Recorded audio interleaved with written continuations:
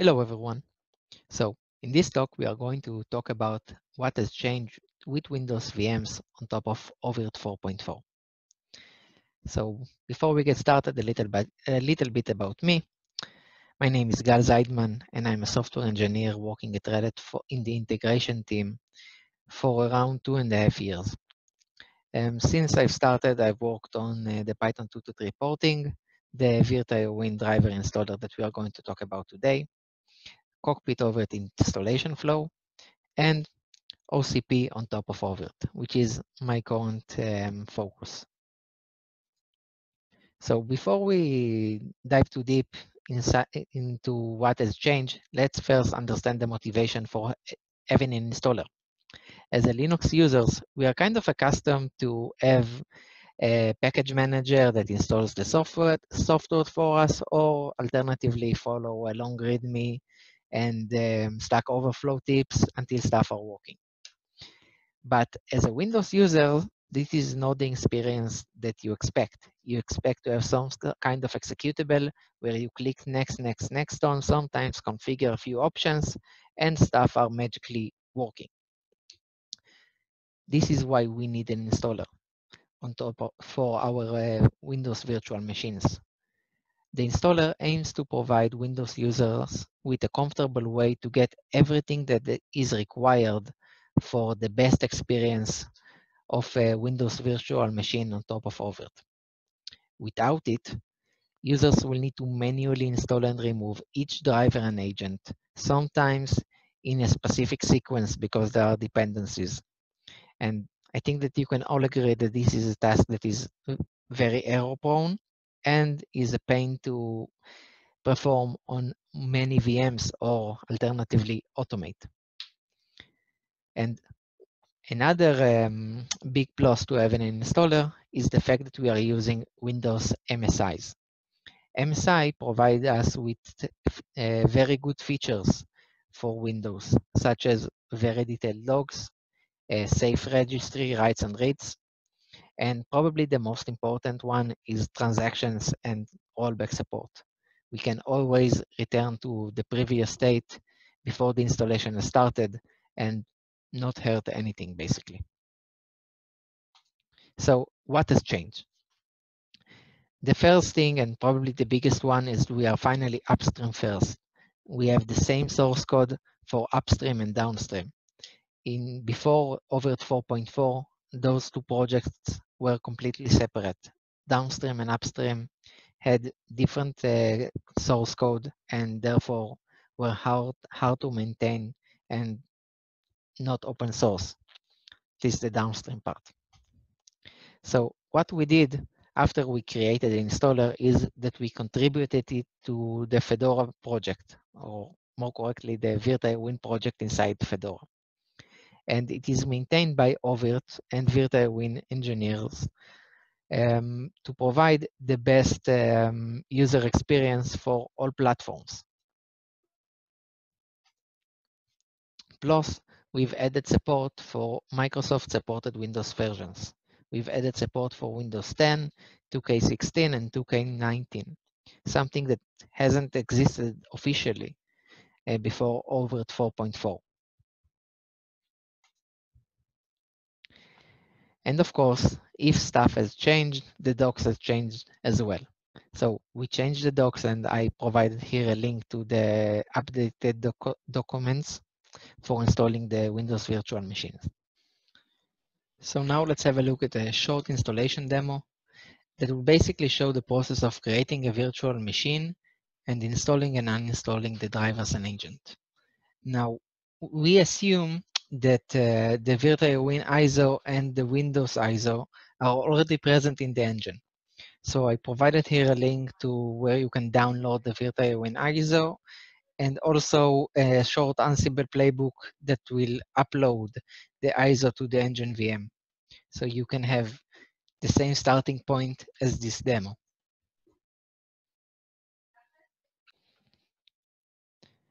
Okay, so this is how our Rev environment should look like. I'm now on the disks page, and I see that I have the virtualwin disk and the Windows 10 disk. Now I will go to create a virtual machine. I will create a brand new virtual machine with Windows 10 operating system. I will add a name and create a disk and attach it to the oVirt network.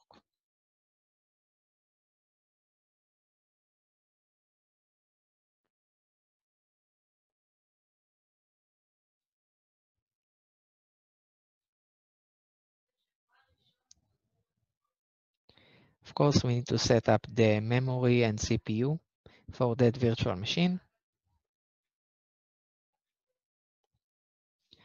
And as you can see, we have our Windows 10 VM. Now, we need to click on Run Once.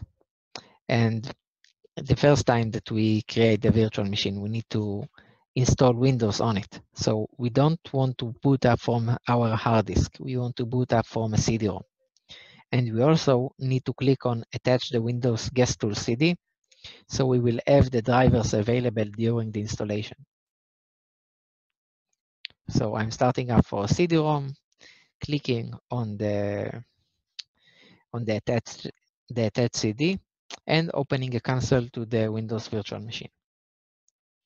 Now the installation is the same as any Windows 10 installation, and I will try to skip the boring parts of it. The main focus that I want to show you is that once the virtual machine is started, the hard disk is not recognized because you don't have a driver for it. That's why we needed to check that checkbox. As you can see now, I'm attaching a driver and the hard disk will be recognized by the installation.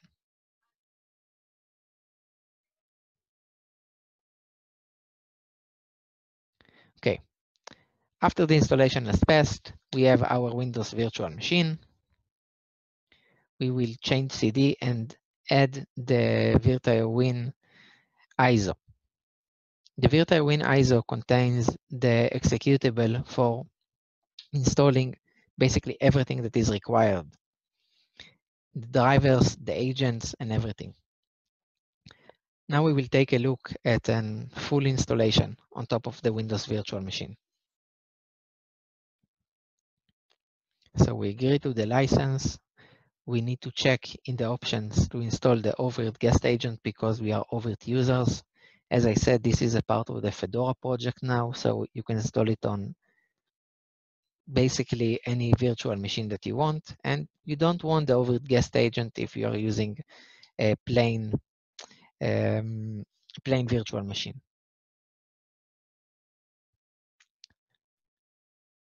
Here you can select the drivers. I selected the default, which is basically all of them. And now the installation will progress.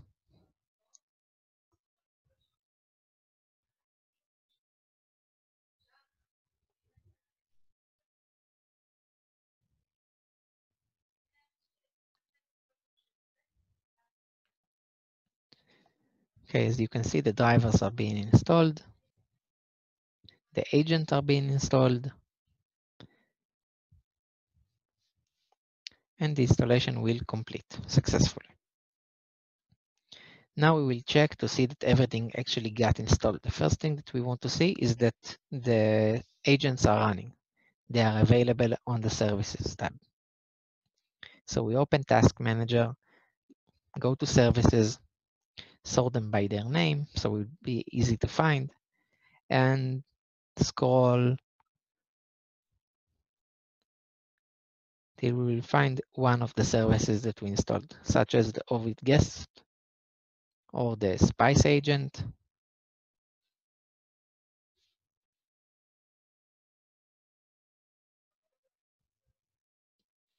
Okay, now that we have seen that the services are installed, we can go to Device Manager and see that devices are recognized with their drivers.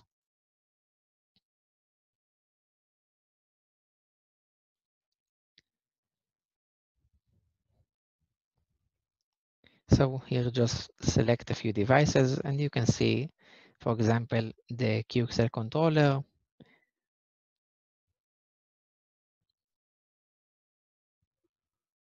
We have a network to the machine. We have a match better view of the machine currently.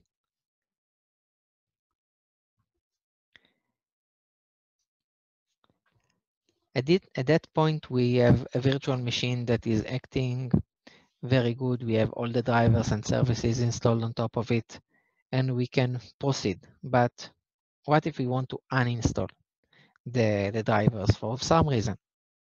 Well, we can go to, like every Windows installation, we can go to apps and features and just uninstall it. So we find the Virtual Guest Tools and click on uninstall. Here we are uninstalling the software.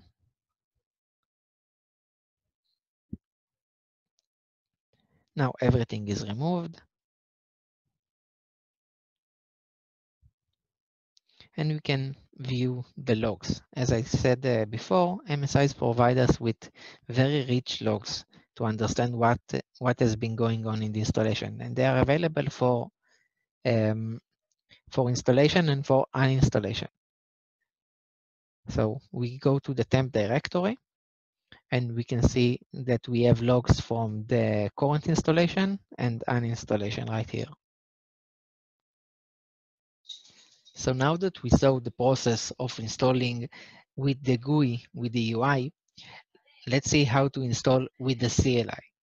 Now, this flow is mostly for automation of the installation or uninstallation of the drivers and agents. Mostly when we have a large set of Windows VMs, we don't want to manually log on to each and perform the process. So to automate it, it is very, very simple. We only need to open the command line as admin, go to the virtual WinCD driver, and install or uninstall by using the correct flag. The key here is the -S and -QN, which basically means run this quietly and silently. We can also specify the LV for the log path, and we can also specify the no reset flag to prevent a reboot after the installation.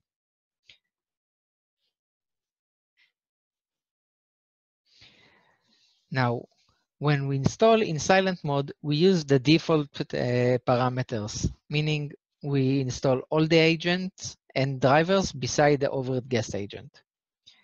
You can override that behavior by providing properties with the add local property. And here is a list of all the properties you can override. I won't go into details on each of them, but they are basically the names of the driver. One thing that is important to note that currently in 8.2.1 RHEL, we don't support using this with the exe. We only support using overriding the properties with the MSI exec command. I hope that on 8.3 we will already have support of overriding properties within the exe.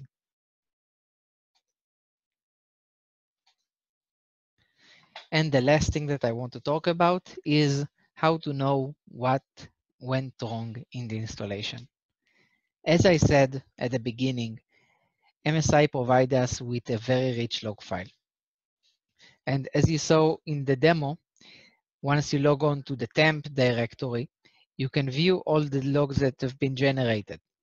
Now, our installer creates currently 6 logs for each MSI that it installs and one general log file. You can basically look at each of them and see where the installation failed. So I wanted to talk about 2 log files, the general log file and the Virtual drivers log file, which are probably the most important ones. The general log file contains a summary of the installation. It will tell you where the installation failed. From it, you can go to any of the sublog files to find out exactly what went wrong. When you're looking at the log file, it can be very intimidating. So I listed here two keys to look for, which will probably do the trick.